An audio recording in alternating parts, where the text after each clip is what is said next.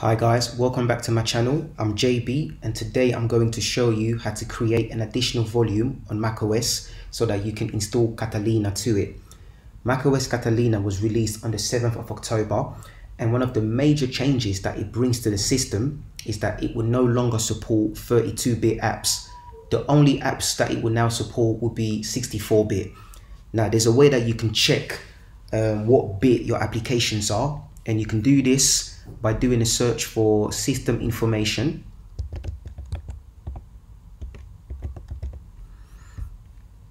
And once you get into system information, make sure that you scroll down to the software menu and then click on application. And as you can see on the bottom right, it will start loading. And if you just bring this down, you will see a column for 64-bit Intel. Now, if we click on this, you'll see that I've got about 4 applications or programs that are not 64-bit, and these are only 32-bit. If I decide to upgrade my current macOS, which is Mojave, to Catalina, these 4 programs will not work. And to be honest with you, I need two of these programs. So that's the reason why I've decided not to upgrade to Catalina just yet. I'm just going to wait until some of the developers manage to update their apps to 64-bit. And this is the reason as well I'm doing this video, because I'm going to be using Catalina as on the same drive but on a different volume. Right, so I'm going to close this down. And now what we'll need for this is, once again, you need the installer for Catalina. I've already got the installer in my application folder because I got it from the App Store. So all you need to do is to go into the App Store with your Apple ID, download the installer, and it will save in your application folder. And then once you do that, we will then need to do a search for disk utility. So you want to go into disk utility, and you will come to this page here. Now what you need to do is to click on the plus sign as we're looking to add another volume. And by default, since I believe macOS Sierra, the file system format is now APFS, and that's exactly what we need for this. So when you click on the plus sign, it will by default get you to do APFS, but that also depends on the type of Mac that you have, because for example, APFS by default is supported on SSDs. If you still got a hard disk drive, then it will just install Catalina as a macOS extended. And before I continue with this, if I quickly show you the general requirements and Mac hardware requirements, you'll see that you need at least 4 GB of RAM to install Catalina.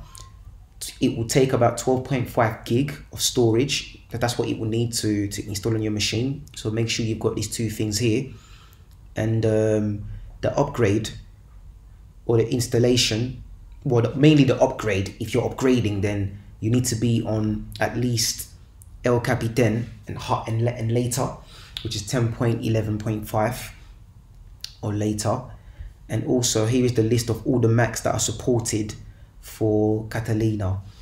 So unfortunately, if your Mac is not on this list, you won't be able to do an installation or a upgrade to Catalina.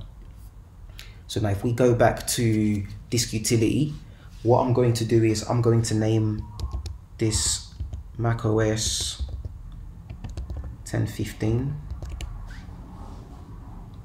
and I will go ahead and just add it. Now, one thing that I also want to mention is what APFS does is it will share the current space that you have on your current operating system. So as you can see at the moment, I'm using 89 plus 16 gig, and I've got a 144 gig free, and it will be exactly the same thing on the new volume. You know, so the free space that's available is going to be shared directly on the new volume. So that's the only thing that you need to remember, you know.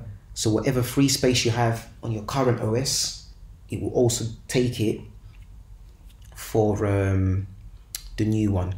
So now once this volume is installed, all you need to do now is, if we go back into Finder and we go into the application folder, if I now run this and I go to continue, you know, accepts all the terms and conditions and stuff like that. Yeah, we agree. Now you get to this page here and it will ask you to show the disks that are available.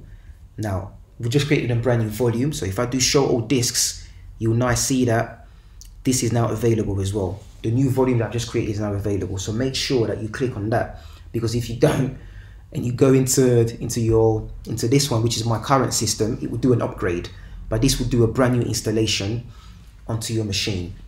So I'm now going to click install. Just going to use my fingerprint there, and off we go. It will start to do the installation.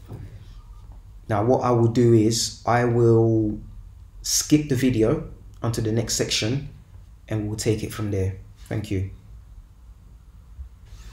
Right guys, so the installation is going to now do a reboot, and what it will do is it will carry on with the installation of the system. Now what I'll do is I will carry on with the installation. I'm going to do another video to show you what happens once it does restart. Hey guys, so the Mac currently restarted. This is now what it's doing. It's still going through its installation. I think it will surely soon give me a estimated time. So I'm just waiting for that to come up, and then I'll let you know exactly what's going on. So now it's just restarting again. You know, excuse me for the camera quality. I haven't got the best camera just yet. I'm still using my iPhone 8 Plus, but eventually with time, you know, I'll have better equipment. But I just want to share my experience with you, so that if you have any problems or any issues, you can always send me a comment or a message and I can help you. But this is just to show you the experience of exactly what happens when you create a new volume and then you install macOS on it. So this is now the second reboot, and I'm pretty sure now there will be a timer which will tell me how long it's going to take before it completes the installation of the new volume. Right, there we go. That's the estimated time. So I will be back once we get past this screen. Thanks. Hey guys, so as you can see, the installation has managed to complete. It's now taking me to the welcome screen for Catalina. So I'm just macOS contains a built-in screen reader called VoiceOver. If you know how to... I'm just going to go over and continue with the setup. Let's just do that, continue.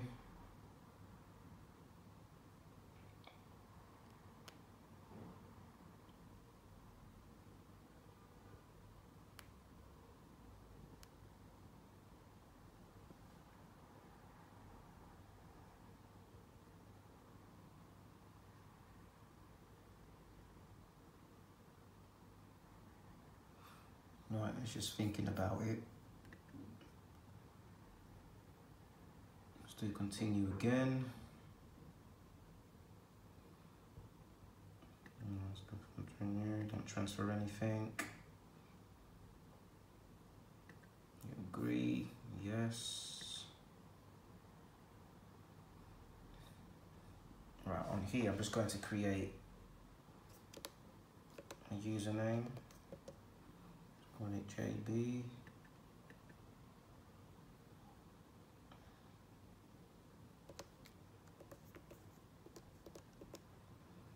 Create a password.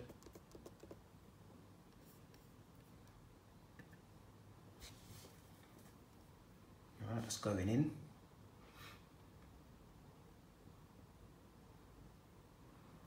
That's just a new Find My application. Let's just set that up.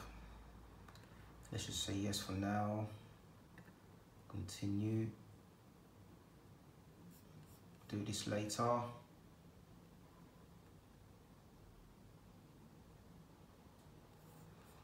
don't really use Siri that much, so let's take that off.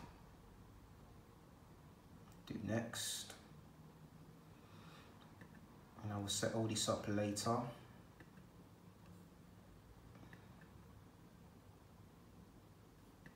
Do automatic.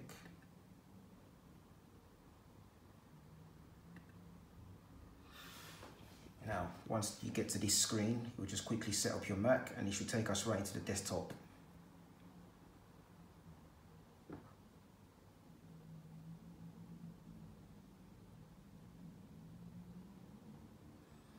There you go. And here we are. Catalina has been installed. Now, the reason why you're seeing this message here is because on my Mojave volume is currently using file vault for encryption. So it's asking whether I want to unlock the disk. We're not going to do that just yet, so I'm going to cancel this. And okay, right. Now what I will do is I will switch back onto my Mac, and I will continue with the video. Thank you.